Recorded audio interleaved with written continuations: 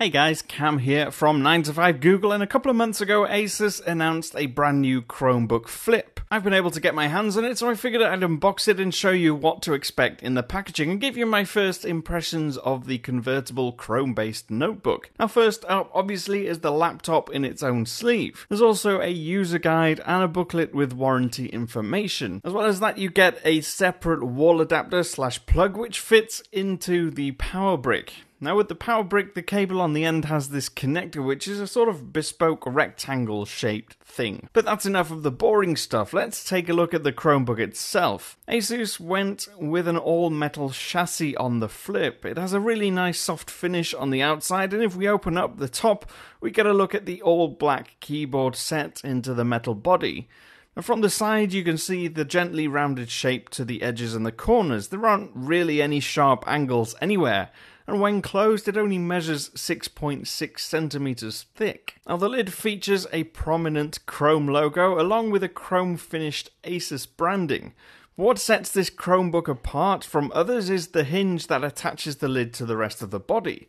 It's designed to rotate 360 degrees. Once flipped all the way over, your Chromebook now acts as a tablet and has a 10.1-inch 1280 by 800 resolution multi-touch display which auto-rotates to portrait or landscape. It may not be full HD, but it seems sharp and contrast is good and colours seem great.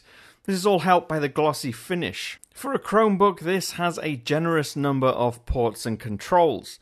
On one side there's a power button, volume rocker, a couple of LED indicators and the power input. On the other side is a micro HDMI port, two USB 2 ports, a microSD card slot and a 3.5mm headphone jack. There's also a pair of stereo speakers underneath the notebook. Now once you've flipped the screen over, if you still want to get some work or communication done, you can type using a very Android-like virtual keyboard on screen. But if you're a sane human who'd rather type on proper keys, you'll be glad to know the Chromebook Flip's keys are close to full size and are adequately spaced apart. That's a pretty good achievement for a device which is essentially the same size as an iPad. Granted, it's a little bit cramped compared to a proper keyboard, but it's not horrible. In fact, I really like the feel of the keys on first touch, and it's set inside this gorgeous hairline brushed aluminium with diamond cut chamfered edges. There's also a nice smooth clickable trackpad built in. All in all, it's a very attractive device, and unlike a lot of Chromebooks, this doesn't feel cheap at all, and yet it's still competitively priced. There are two models of the Chromebook Flip, both powered by a Quad-Core Rokchip processor with 16GB of storage.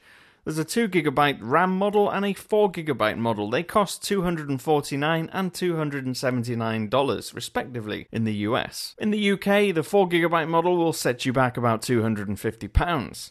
I've been Cam, I'm at CamBunton on Twitter. Please do leave a thumbs up and subscribe to our channel if you do like our videos. What else would you like to see me feature on this Chromebook?